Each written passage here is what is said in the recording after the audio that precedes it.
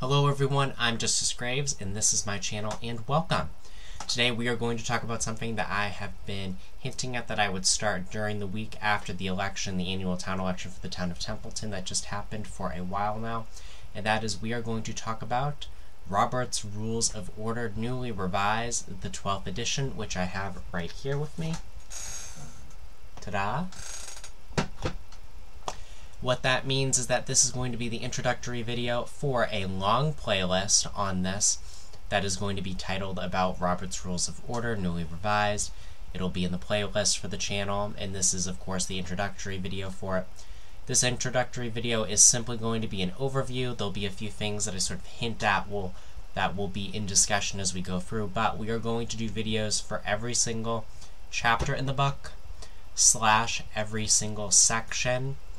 If a chapter is way too dense, we'll break it up by sections. There are about 23 chapters in Robert's Rules of Order. And for those of you who don't know, Robert's Rules of Order is the gold standard for parliamentary procedure for most organizations, committees, and boards in the United States of America. It has been around for over a century. It's been over since like the 1870s, I believe. What year?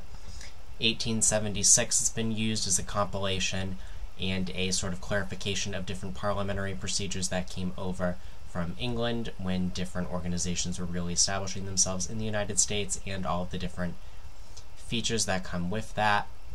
So without further ado, so this is going to be done in a presentation format. All of the videos will be done like that since it's over 23 chapters. Since it is 23 chapters, there's going to be over 20 videos, including this video and the conclusion video, so just be aware of that. And what else am I thinking of? I am not a lawyer, obviously. I want to make that very clear that this is just summarizing the book as is. We're not going to go into every single citation, but at the end of every single chapter that we go over, or major sections if we have to break it up like that, what I will do is I will have the major citations listed at the end that I will briefly discuss in turn, that I think are the most important to have, especially if you are in a government body or an elected official. Robert's Rules of Order happen to be the rules of order for my organization with the Narragansett Regional School District School Committee. There are others, such as the Templeton Select Board, that also have to follow them. The Phillipston Select Board, I believe, also has to follow them. This Board of Selectmen of Phillipston, and other different groups and organizations and other school boards and school committees also have to follow them. These videos are going to strictly be about the procedures and the rules themselves. They are not going to be about any policy discussions. I just wanted to make that clear. And I may bring in, at times, some real-world discussions depending on what is going on. So I don't know why I just grabbed that, but I was going to look at something and describe something, but we can bring that up in just a bit. I'm going to now switch over to the presentation, Introduction to Robert's Rules of Order, newly revised 12th edition. Chapter 1 is about the deliberative assembly, its types and their rules, their nature. Section 1 is about the deliberative assembly. It is about their nature, the types of them, and the applicability of parliamentary rules in modified situations. It also talks about what I'm calling the 4 major rights of somebody who is a member of an assembly or a member of a committee. Those rights are as follows: the rights to attend a meeting, the rights to make a motion on the floor, the right to speak and debate, and the right to vote. And those 4 rights, those entitlements, if you will, no matter what, unless an individual member is in a disciplinary proceedings are covered in Chapter 23, which is the last chapter in Robert's Rules. They cannot be taken away, and you can't get rid of those. Those can't be eliminated at all. Those are the rights of a general member in an assembly. It's the right that I have as an elected official. It's the right that other people in other governing bodies have as elected officials. They have the right to do those things. Section 2 are the rules of an assembly or an organization, the charters, the constitutions, the bylaws, the rules of order, the standing rules, and the customs. We'll talk about precedents and what supersedes what in that section.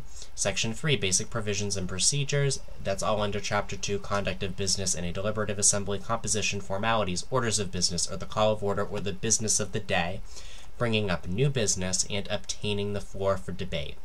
Section 4 is the handling of a motion, making a motion, basic steps of a motion, passing a motion, and the relation of other motions to the main motion. Chapter 3 is the description of motions in all classifications. Section 5 is specifically about the basic classifications in the order of precedence of motions, the classes of motions, and then there are called secondary motions. Secondary motions, I'm not going to make a whole analogy for it, but basically when you have a main motion on the floor, that is the question before the assembly or the membership, and you can make other special types of motions underneath it that don't necessarily affect it or change the question at hand, but I will leave that to when we get to that discussion. Section 6 is the description of classes and individual motions, which again we'll talk about with the secondary and the subsidiary motions, main motions, subsidiary motions, privileged motions, incidental motions, and bringing a question back up. Section 7 is standard descriptive characteristics of motions. Chapter 4, meeting and sessions. Section 8 are meeting, session, recess, and adjournment, all of those definitions. Section 9 is particular types of business meetings, the regular, special, adjourned, annual, the executive session. I will be talking about on this channel open meeting law, and within open meeting law, the executive session. These are two different discussions. This is executive sessions within Robert's Rules of Order, not necessarily within the Massachusetts general laws, although there will be similarities that you'll probably notice. Public sessions and electronic meetings are also discussed. Chapter 5, the main motion, discusses everything about the main motion, a main motion on the floor, a main motion up for discussion. Chapter 6, subsidiary motions. Section 11, to postpone a question indefinitely. Section 12 is to amend a motion. Section 13 talks about committing or referring a motion. Section 14 is about postponing a question to a certain time. Section 15 is about limiting or extending the limits of debate. There can be limits on debate, but every member has the right to speak. Remember, it's one of the 4 fundamental entitlements or rights of a member in an assembly. Section 16 is referring to a previous question or about the previous question, meaning that you can bring up an old question, but there's rules about that. Section 17 is laying something on the table, which means to interrupt the pending business so as to permit doing something else immediately that comes up for discussion. So let's go to Chapter 7, privilege motions. The business for the day is Section 18. Section 19 is to raise a question of privilege. We'll talk about what that means later on. Section 20 is what is a recess. Section 21 is adjournment. And Section 22 is to fix the time to which to adjourn, which means that you can set meeting limits for meetings must go to 10 o'clock, must stop at 10 o'clock. If you want to go past 10 o'clock, then you need to do a roll call vote on it, and then the majority rules, then you can go past 10 o'clock p.m. Chapter 8, incidental motions. Section 23 is about points of order. Section 24 is about appeals. Section 25 is how to suspend the rules of parliamentary procedure. You cannot suspend bylaws or a constitution. That is illegal. Section 26, objection to the consideration of a question. Section 27, division of a question, which is important. Section 28, consideration by paragraph or seriatim. Section 29, division of the assembly. Section 30, motions relating to methods of voting and polls. Section 31, motions relating to nominations. Section 32, requests to be excused from a duty. And Section 33, requests and inquiries. So, Chapter 9, motions that bring a question again before the assembly. Section 34, take from the table. Section 35, rescinding, amending something previously adopted, rescinding and expunging from the minutes. Section 36, discharging a committee. And Section 37, reconsidering or reconsider and enter on the minutes. Chapter 10, renewal of motions. I told you this is a lot of stuff. This is just the review. The reason why I'm doing this review, and I'm trying not to interrupt myself here, so that way you'll know which chapter you probably want to go on. I recommend that everybody at least listens to my discussion on Chapter 1. Everything else, just choose what you want based on what you're seeing on the screen right now when we get to those and when those are released. So Chapter 10, renewal of motions, dilatory and improper motions. Section 38 is the renewal of motions, non-renewability during the same session, with some exceptions. Conditions that may impede renewal at a later session. Section 39, dilatory and improper motions. Alright, Chapter 11 is a quorum, the order of business and related concepts. Section 40, what is a quorum, the rules, how do you enforce it, and how do you call a group together. Section 41 are the orders of business, orders of the day, the agenda, or program. Chapter 12, assignment of the floor and debate. Section 42 are the rules governing assignment of the floor, recognition of a member, and interruption of a member. Section 43, rules governing debate. The summary, the length, the number of speeches, modification on the limits, decorum, rules against the chair's participation in debate, justifying brief discussion outside of debate, and debatability of motions. Some motions, such as adjournment, are not debatable. So when a motion to adjourn goes on the floor, just so a quick understanding of that, you must go into roll call vote otherwise, or you must go into a vote that's not debatable. Chapter 13 is voting. Section 44, the basis for determining a voting result. There are such things such as majority vote, two-thirds vote, modifications, plurality, and tie votes. Section 45 is voting procedure, the rights and obligations, the regular method of voting on motions, and other methods of voting.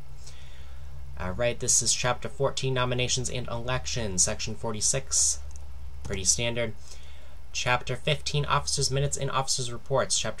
Section 47 is all about who are the officers of an elected body or appointed officers and consultants, and how to deal with vacancies. Section 48 are the minutes and reports of officers.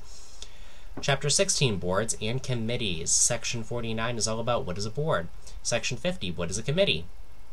Section 51, reports of boards and committees. Section 52, committee of the whole and its alternate forms. It's a whole other thing that we'll have to discuss at that time. Chapter 17, mass meetings, organization of a permanent society. Section 53 are mass meetings. Mass meetings are a different type of meeting that may constitute everybody in the general public. You could even call it such as like an annual town meeting or an open town meeting.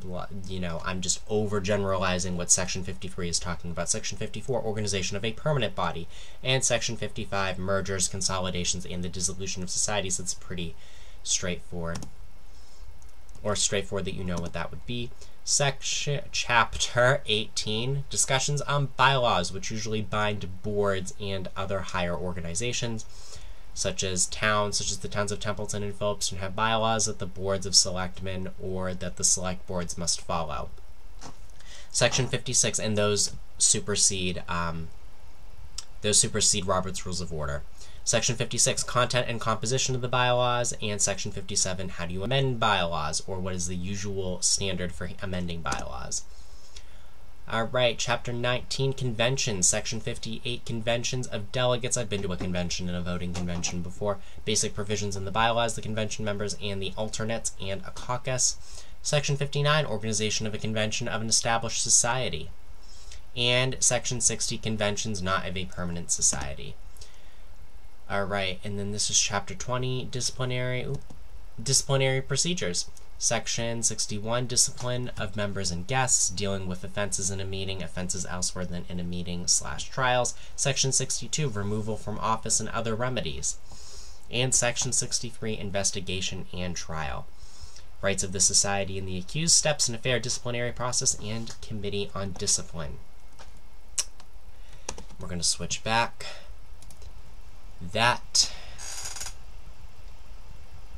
Those are all of the sections that we're going to talk about with regards to Robert's Rules, which again I have right here in case you wanted to see it again.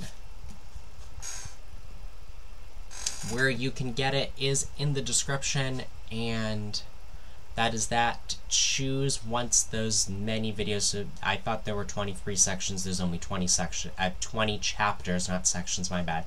There's 63 sections in Robert's Rules. There are 20 chapters.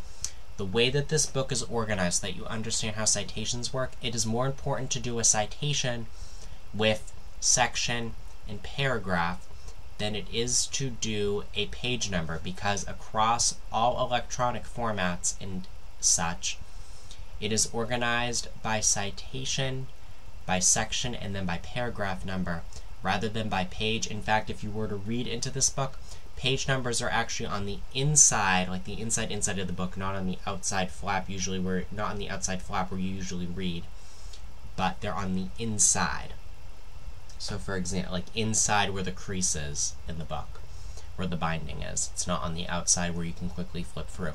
The outside where you can quickly flip through on the sides has everything for what citation, so like section 1 or section 1 paragraph 4, and sometimes if you see proper citations of Robert's rules, you'll see a parentheses after that. We'll go over citations in the first chapter, which is the one that I recommend you see anyway as your first introduction to what we are talking about. So that's just an overview, a few little things that I threw in here and there, not really much that I can discuss without going into too much detail. That would make this video last way too long. But I hope that that was interesting. Like, share, and subscribe to this channel if you like this kind of content. And that is all I got. That is the video. I hope I see you guys soon. I really appreciate your viewership. Thank you.